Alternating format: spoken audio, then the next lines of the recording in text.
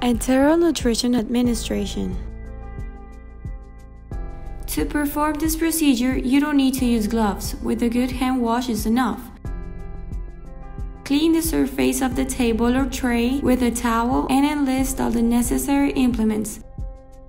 Syringe, glass with water, and taking into account the presentation of nutrition. If it's an open system, opened bag of nutrition that comes with the equipment stock and nutrition in can, box, or powder. Or if it's a closed system, sealed bag, administration equipment with key and the connection tied with a start point demanded from your health entity. In the open system, pack in the bag only the amount indicated by the nutritionist. In the closed system, connect the tip start tied to nutrition and then the administration equipment with adjustable key. With everything ready, take it to the patient's side. Raise the head of the bed to 45 degrees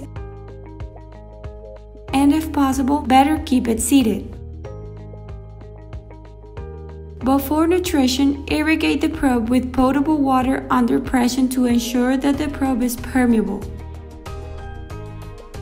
Then, hang the nutrition at a minimum height of 60 centimeters to ensure that the nutrition can fall drop by gravity. Open the adjustable key and perch the equipment, letting the nutrition run through and close it before it spills.